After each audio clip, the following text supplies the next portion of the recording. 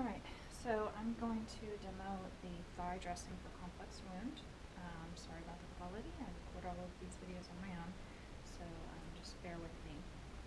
The dressing for the abdomen and the thigh are basically identical, except when you're packing the abdomen, you'll use 2 4x4 gauze, and when you're packing the thigh, you use 1. And then the thigh, you're going to use a waterproof pad under the leg.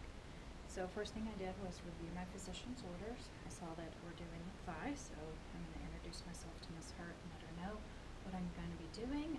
I'll be setting up a sterile field here next to her leg so she can remain as still as possible, so that I can do the procedure. I asked her if she had any pain, and I medicated her because sometimes deep breathing and packing these wounds can be difficult. So I did that an hour ago, and I've come back and her pain is manageable. So I want to gather my supplies for my cart, which I already have, and then I'm going to kind of prep my area. As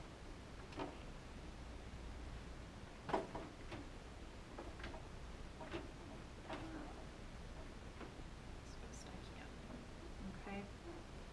Taping my biohazard bag to the outside of my table and moving my trash can close to me if I need it.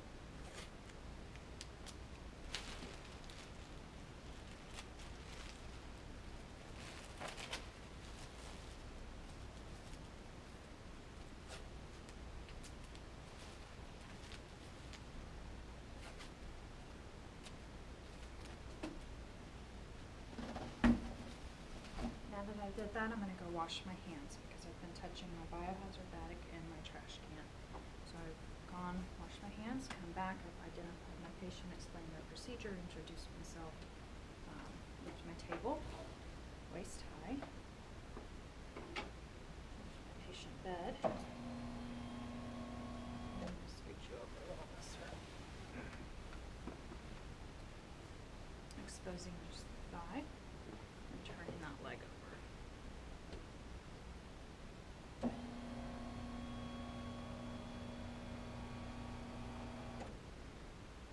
Now you can move this rail if you need to. I don't feel that I need to for the stomach or the chest. For other dressings, you may need to do that. Place my waterproof pad. And I'm going to open my Q-tips. There is an area where you pull down. You don't want to open the cotton part. You want to open the stem. And pull it down a good amount. And then I'm going to tape this so that I have access.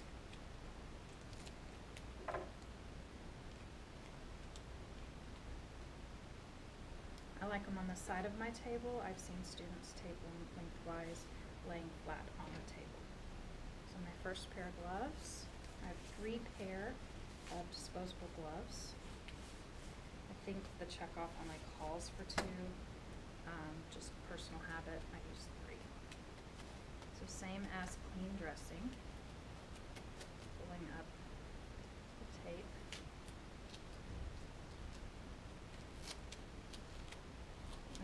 For practice, you want to save these abdominal pads, so don't curl the tape under so that you can pull it off easily and reuse it. For checkoff, you can.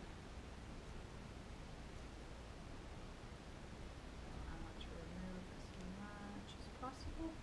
Alright, so my packing came out with my dressing when I grabbed it. You can see that I've got cere sanguinis on my packing gauze and about 10% on my outer 4x4s. Nothing on my ABD pad. This one looks good. We've got some redness, beefy, no necrotic areas, and I'm not seeing any tunneling or anything, so we have a healthy looking wound. No smell. So at this point I'm going to palpate, just like you did on clean dressing. So top to bottom. I know everyone says clean to dirty, that's different here, but everything is top to bottom. Clean is the head, dirty is the foot. And then I'm going to wad that up and double glove for trash.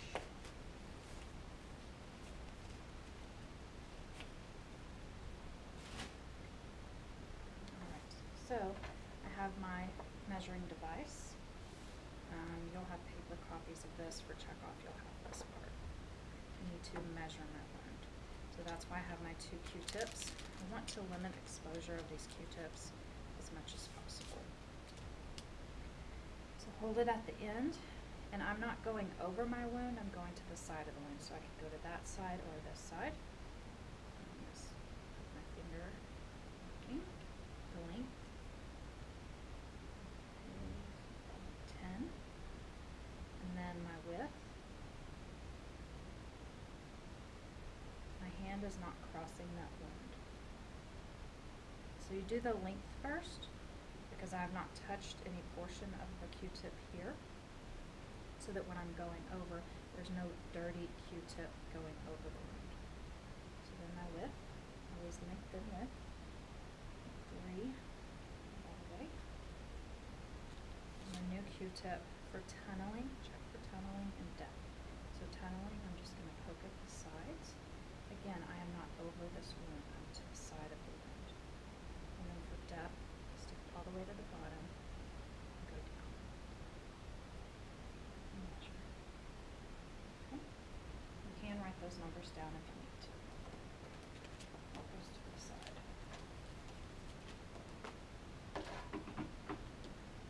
Now we're going to get ready for our dressing change. So first thing we want to do is open everything. So what I have sterile gloves, my ABD pad. We're not going to open that till the end, so put it off to the side. Tape, 2 more packs of cotton tip applicators, 30 ml syringe, sterile water, expiration date 6/2018, and then my 4x4 gauze pack. So I'm going to loosen everything. So just turn the catheter, don't open it all the way. Same thing with these. Just unhook it, open it all the way. Bottle of water. And the gauze pack. I'm going to open all the way around the edge, but I'm not going to expose that gauze at all. And some students that I've seen in the past, they just open 1 or 2 sides, and then they really struggle once they've got their sterile glove on getting the rest of the pack open. So I recommend opening all 4 sides.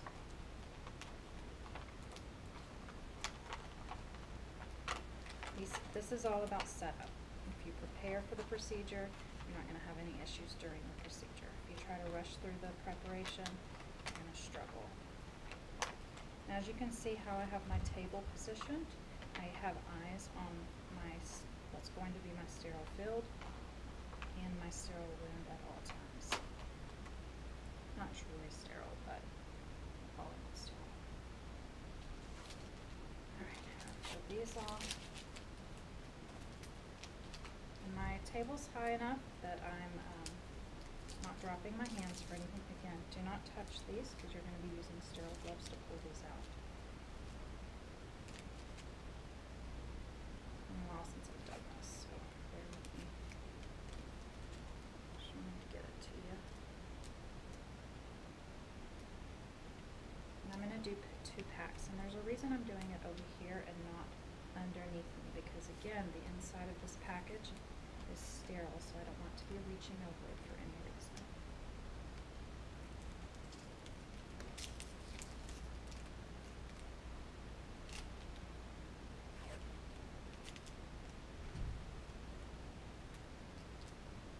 I don't think we need 2, but just in case. Alright, I'm going to start my sterile field.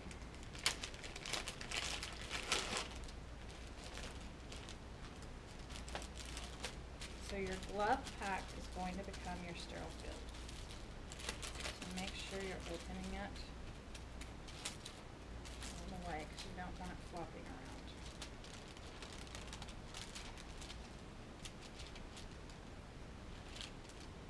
Okay.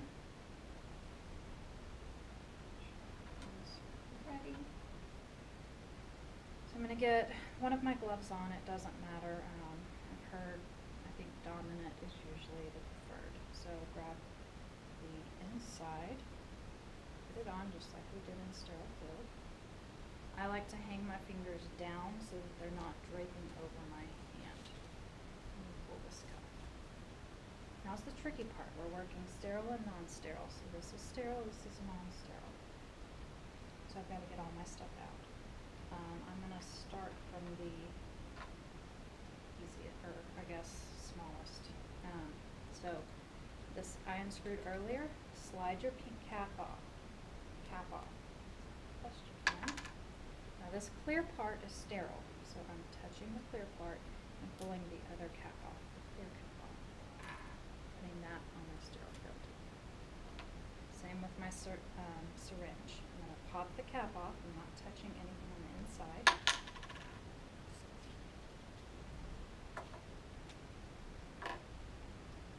Taking the top off of my 4x4 gauze. Okay. I'm going to scoot that over closer to my sterile field, pull all of my gauze out. I can move this around. And then I'm not crossing, now this is a sterile field, I'm not going to cross it and I'm not going to cross that. So now I need my sterile water with my expiration date in my gauze tub.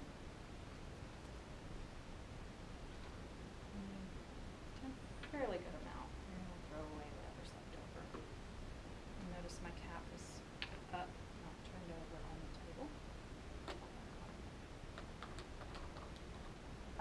For me, once the wound is covered, you do not have to be sterile to put on your ABD pad, so that's why I do not open my ABD pad until the end, or abdominal pad. It's kind of up to you. And then my Q-tips. So I'm grabbing and pulling up, sterile, grabbing and up, sterile. And then I'm going to move these out of the way. Okay, so I think I'm ready to put my other glove on. The same way you do sterile gloves we were taught a few weeks ago. Grab inside the cuff, make sure your thumb and your pinky, whatever fingers are at the cuff, are not going to touch anything. And put down. Okay? So now we are ready to begin. 30 ml syringe. Drop some water. I'm going to take the pink catheter, the pink catheter's plastic, off of my needle. Put your needle back down on your sterile field. You're going to be throwing this in sharps afterwards. If you do not throw this in sharps, you are not successful at this checkoff. All sharps go in sharps. Please do not let these end up in my trash cans. Put my catheter on my syringe. I'm going to irrigate my wound. Okay. I need to wick. Everyone does this a little different. You can take the 4x4 gauze and go directly down, but this cannot touch the outside of your wound. So I like to fold it so it's a little stiff. And make sure your gloves do not touch the skin of your wound. And this is wicking any excess water that's down in your wound. Okay? And pull out. We're not rubbing anything around. You just go straight down and pull out. So we look nice and dry there. Clean the outside of the wound, same way you did with dressing. With my little wonton, again I'm wearing sterile gloves, so I don't have to be as careful. I just have to make sure I don't touch the skin while I'm doing this. Hands always up. Please, please, please do not drop your hands. In a lot of checkoffs and rechecks, I'm reminding you guys to keep your hands up.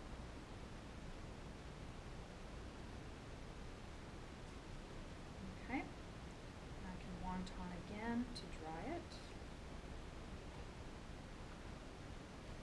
Top to bottom always, never crossing the wound.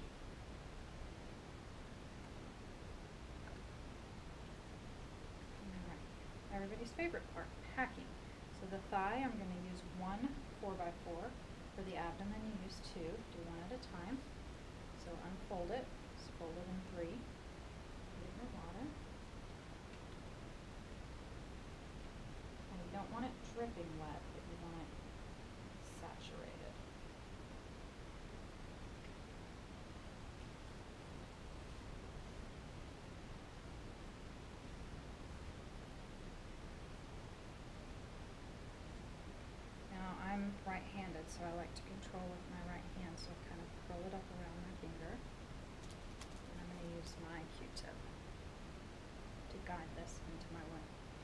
with your packing, you don't want the packing to touch the outer wound. You just want it to go inside. So your goal is to hit the red with your packing, okay?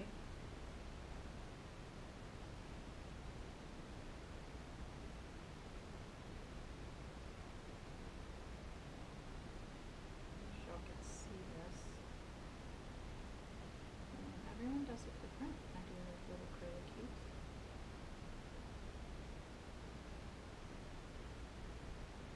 So your packing can pile high on top. It can stand up tall and poofy, but it can't go out of the edge. So we're coloring inside the lines. Not away. No cover, no touch technique, just like I did for clean dressing. Now my wound's covered, we're good to go. I don't need to be sterile anymore. I'm going to open my ABD pad.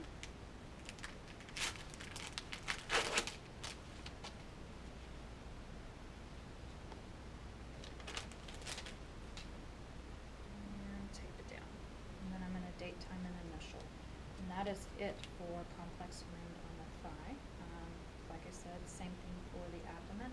And then we will demo the foot for you. It's a little different, but same concept, okay?